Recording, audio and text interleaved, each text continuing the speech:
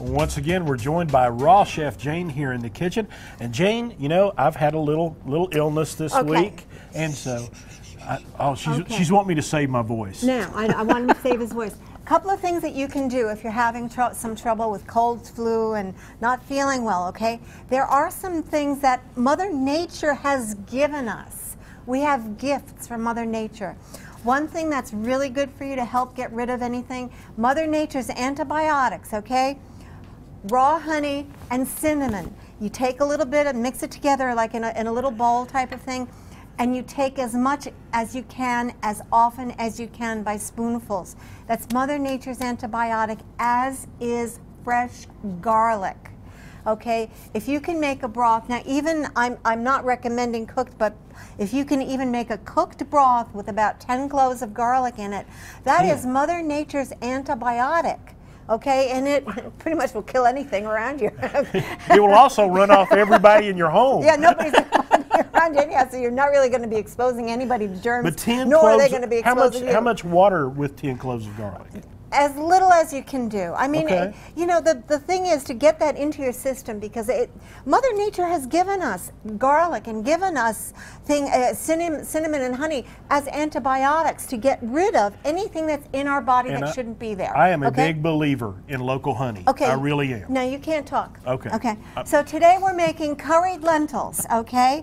Now, the first thing in this dish is we're going to take some organic spinach, which I have here. And what I'm going to do is I'm going to cut up very fine my avocado. Now, this is in my book. It's on page 77. I have the recipe right here because I have to look at it. And the reason that Chris has gloves on, aside from the fact that he's contagious, is that I'm really not contagious. Well, he's probably not contagious, but he's just not feeling well. Is that you know that I always wear gloves anyhow in my kitchen. It's a good habit to get into. It's a good habit to get into, and it prevents your clothes from getting too messy too, because I can make a real mess in the kitchen, as my husband Kimmel could attest to. There's no question about that. Now, what I'm going to do next is I'm going to take some lemon here. All right. I'm going to squeeze the lemon into this. Right. I've already put a little bit of salt and pepper into the spinach here, so we're just going to massage this. Now you can see how large a container this is of spinach. There's a lot in there. Okay, there's an awful lot of spinach in there, and you'll see when we come back from our break next time how this is going to wilt down. Now, Chris's job is going to be to get in there and massage all of that together. Okay, that's your job. All right, now the next part of this recipe, which is kind of a lot of fun. And what I did was I soaked some lentils for about 6 hours or 7 hours or so. Now you can see that the lentils are starting to get little tails on them. Okay, that means that they are alive and they're living, and they're a plant now. Okay, they're live living food for your live living body. Okay. I'm going to put my lentils into a bowl here, and they're going to be waiting patiently for their sauce. I have some sun-dried tomatoes here that have been rehydrated, okay, which means I've soaked them in water until they're soft. Since I'm using my very small food processor because I'm making a small batch of this, I only use a small amount of sun-dried tomatoes, not necessarily the full amount that's called for in the recipe in the book.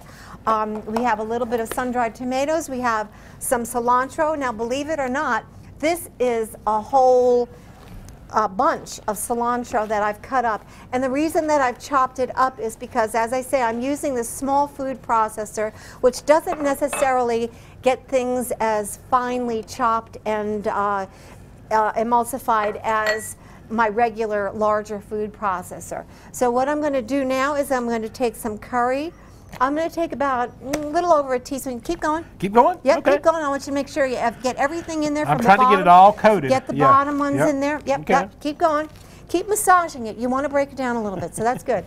I'm going to put probably about 2 teaspoons of curry powder in there. I'm going to take about a teaspoon of cumin. And this is cayenne pepper, and actually this cayenne pepper is still from my garden, believe it or not, because I make it fresh pretty much every year, and I'm going to put a little bit of that in there so we get a little heat.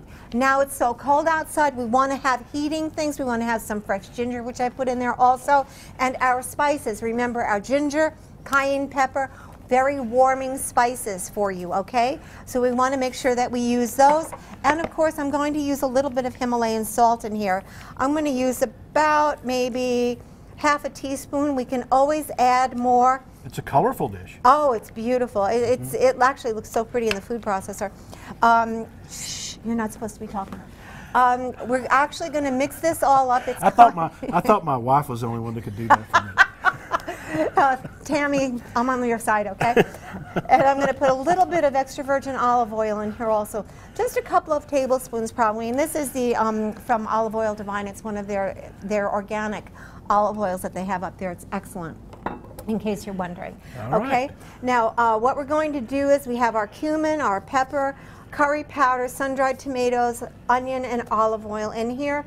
Yes. Well, let's stop it right there. We'll stop it right there. Because we're going to come back in just a few moments and finish this thing up. Yes, and I will blend this up, and I'll show you how to put it all together, and it's really delicious and fun.